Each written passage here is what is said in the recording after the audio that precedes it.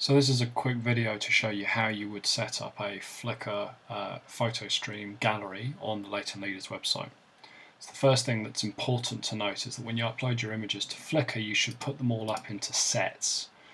Sets are like galleries in Latent, and it allows us to be able to divide up the photo stream into sections, and then you can use those sections on the Latent Leaders site.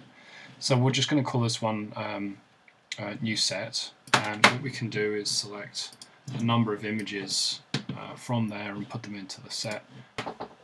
Once you've done that, you'll see we've got another set here. Once you've done that, you can go into the dashboard through the Latent Leaders website and go to responsive Flickr galleries. If you then click on Add Gallery, this plugin will allow us to find the sets that we have available and group them together onto the website. So here we go, select the purple images, that's the one we've just brought in, and we're going to call it purple images. We don't have to do anything else here. Yeah, that's it, you don't have to do anything else. So you click Save.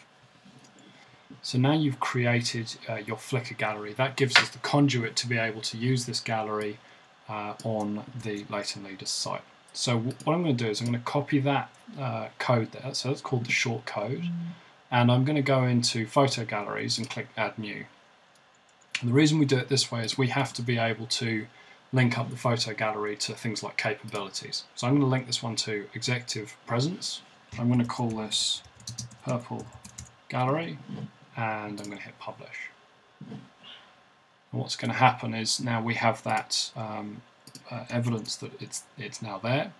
We're going to refresh that photos page inside of the catalogue, and you're going to see now we have our purple gallery. We can also go back to the root of the catalogue, and the purple gallery is now appearing in there too. So now what we can do is add the purple gallery to a page, and in exactly the same way you would copy this bit of text, and any page that you create or post, you can then take that and render it in a post. So for example, we've got one under Project 2013, and we've got the gallery, and you'll see that this will render a set of images from a gallery. There you go. And that is simply done by, if we click on Edit Page, I'll show you how it works. Simply done by pasting in the shortcode for the gallery. There you go. That's how you take a Flickr feed and put it into a page.